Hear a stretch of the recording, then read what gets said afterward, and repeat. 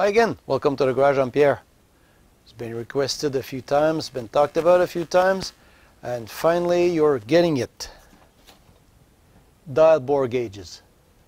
Let's see how to use them. Let's see what they're used for, and let's see how they compare to some of the tools. So let's see.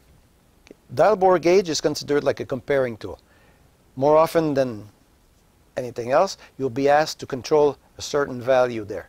We just got our value from the three mics, the 3-point mics, and we want to know if, let's say, in a car, the cylinder, does a cylinder meet that requirement bore? So we're going to be using the dial bore gauge for that's a very good instrument for doing this.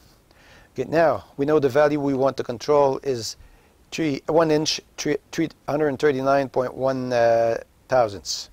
So we'll be looking in here, and what we see here, we got 0.7 to 1.4. The range of this one is 0.7 to 1.4. This is going with the set there. We'll be looking in here, we got 1.3, so we got 1.3.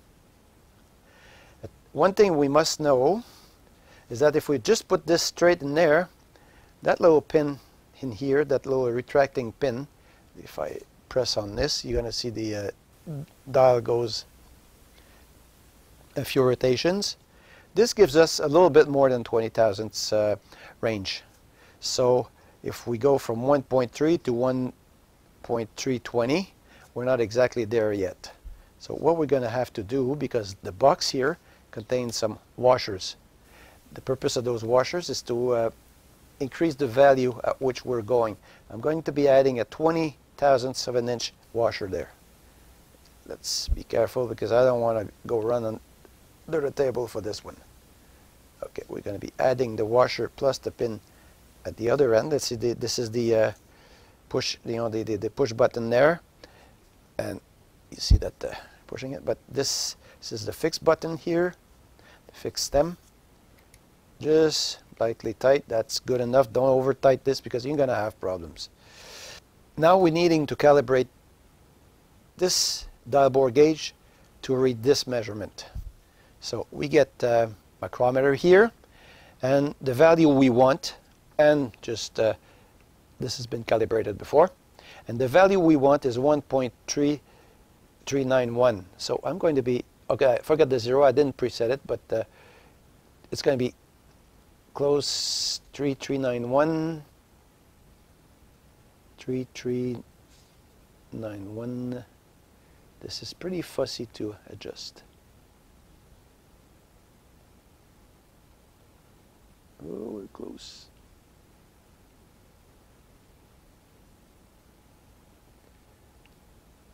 This is a quantum mic. This gets 4 times faster on the dial there, so it's a little trickier to install. For this task, I would prefer the other one, but let's say we're half a tenth off, which is acceptable more than likely. So we're going to take this bore gauge here. We're going to put the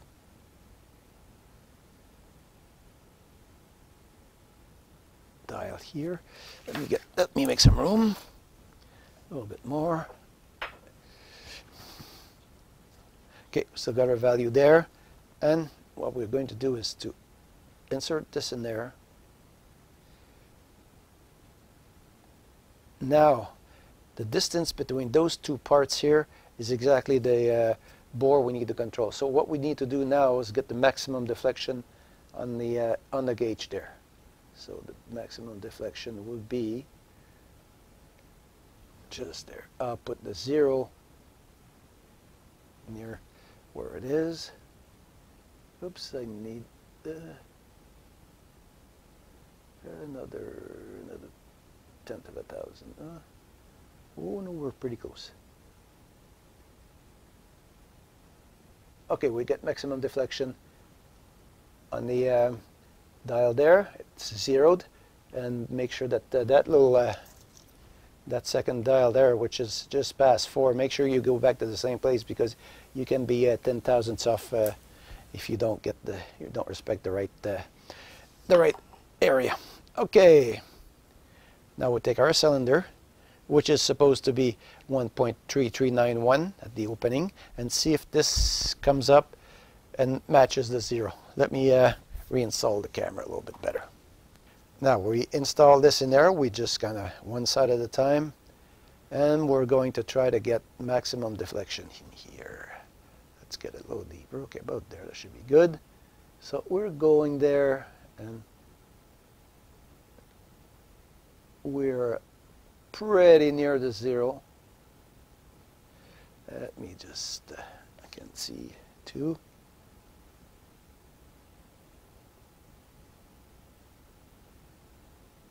So maximum deflection, we're getting about half a tenth of a thousand. Just let me get there. Okay, that's, oh, we're getting 0. That's good. So this is at full deflection, maximum deflection. We're getting exactly the reading on the micrometer, and we're exactly the reading on the, and this cylinder will be exactly in the specs. So we're measuring exactly the same thing. That's pretty good. So tolerance between this and the 3 points mic, very close. And there's another way that we can measure with this, and I think we can get pretty accurate results too. It's almost like a direct reading. This time we're going to just leave it like that. I mean, it's already a little bit under tension. I'm going to 0 the dial on the top there.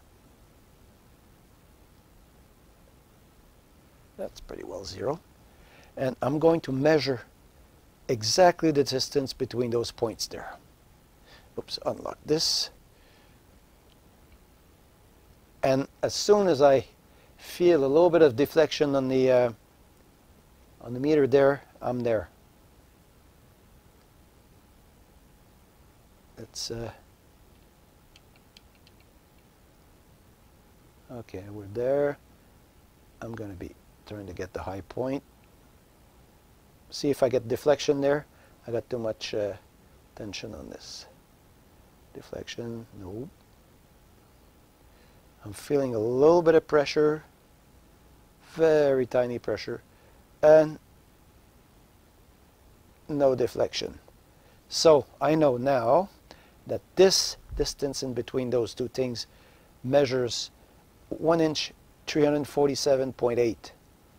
147.8 Let's just write it down. Let's take this now, and let's get in there. Enter this end at first, and let's see how much deflection I'm going to get on this here.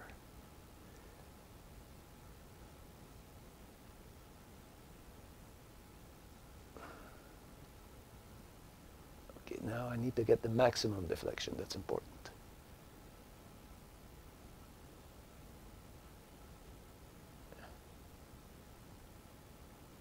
Yeah, that's about there. Okay, I'm 2.48, sorry. This is 5 thousandths. This is 6, 7, 8 thousandths.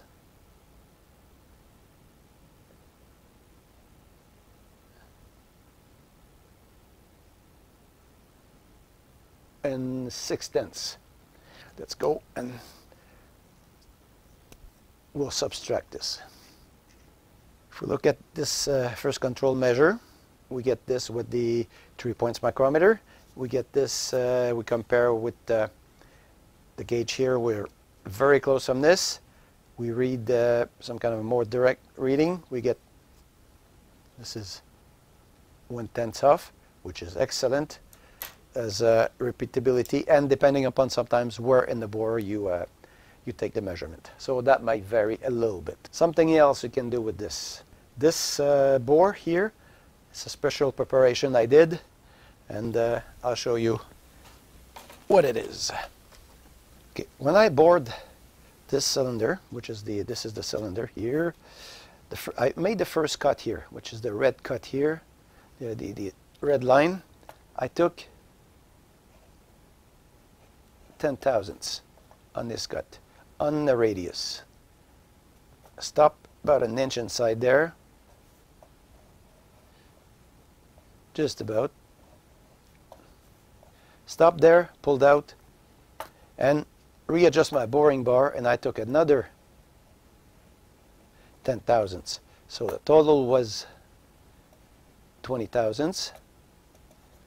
So when it started here, the second pass, it was grabbing 10 thousandths.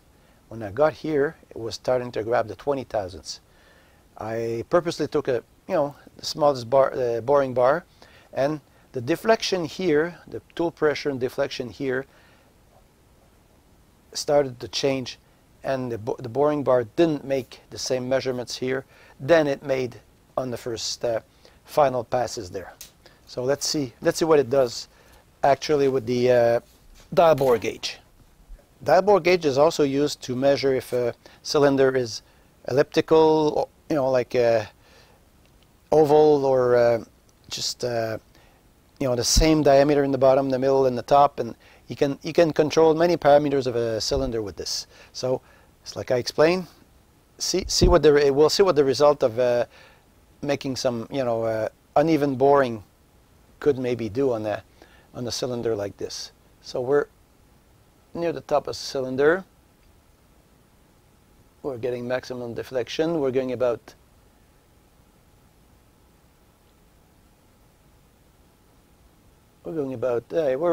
we're pretty much on the nose there, maybe 1/10 over or smaller, but let's go a little bit deeper.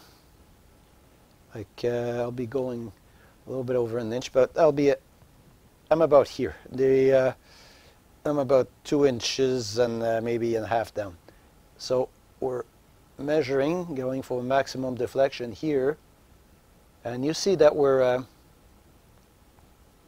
always in the same range there with the little dial there, but we're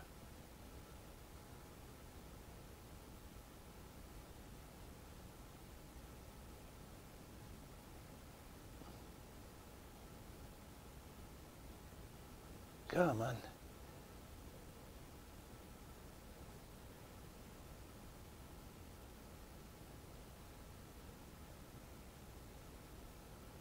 We're getting irregularities in there. Okay, now we get it. I'm getting about 2 thousandths smaller, because going there is more deflection, means it's smaller.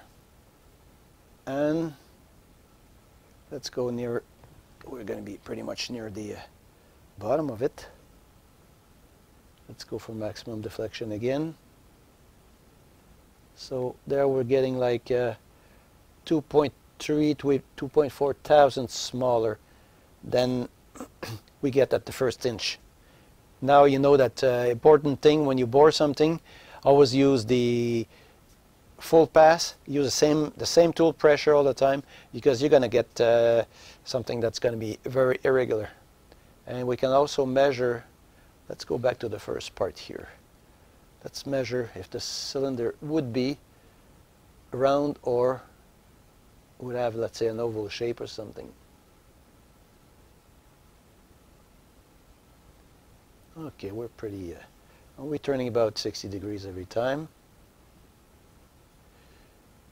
This cylinder is, like we can see, is very round, very irregular on the surface there, except it's going a little bit as a, it's going a little bit as a cone, or it shrinks down because of the poor boring method that I just explained to you.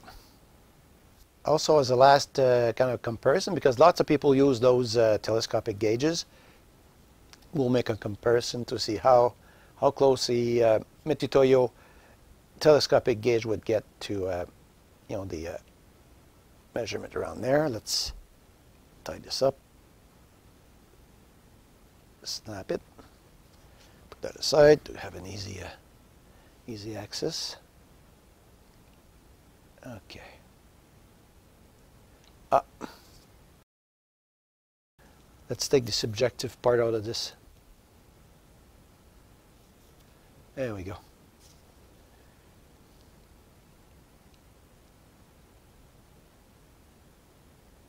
Okay, we're close. Oops, a little bit too tight.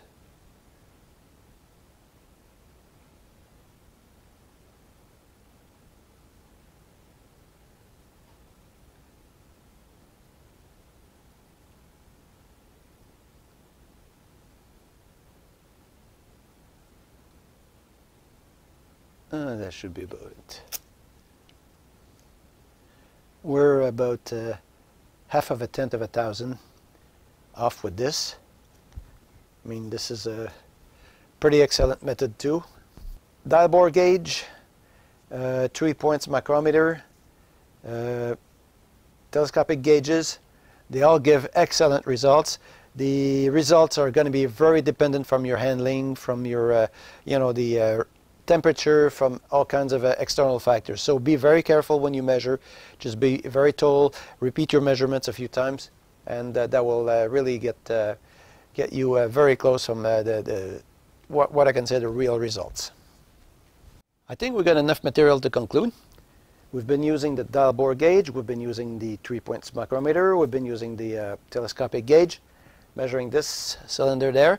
And if you remember the preparation I did to maybe emphasize on certain defects that we can measure very easily with the dial bore gauge, according to maybe not exactly perfect machining practices, so you can control yourself using the tool. It's very accurate. Handling is very important. Also, the one thing that you got to be very careful is to keep temperature as constant as possible, because when you play in the tens of thousands of inches, a few degrees, like let's say 5-10 degrees Celsius, will make a huge difference. If they don't, if the parts or the measuring instruments don't follow up the same curve or same temperature, so that will bring you trouble, and it will bring you very wide errors. So be careful. Get everything at the same temperature, everything in the same environment. Try to be patient, be very careful, very delicate on the handling. Practice. I mean, it's another thing I can say again. I said it on some other videos about metrology and measurement. Practice. Get your touch right. Get your feelings right. Practice with something. Let's say you get this is a calibrated ring. Use something like this, or find something that the measure is right, and try to get those measures with your instruments. That's like anything else. You get good as you do it. That's it. That's it. Come back next time. Here's a little bonus. Little Philip's in class, and he remembered the teacher asking around the class, and the question was, how would you like to die? Little Philip says, oh, I'd like to die like my grandpa. How did your grandpa die? Oh, he died in his sleep. Oh, that's a peaceful death, like Yuri, he was lucky. Oh, yeah. And what would be the most horrible way to die? And Philip thinks again, say, I think it was like my grandpa's friends. How'd they die? They were in the car when my grandpa fell asleep.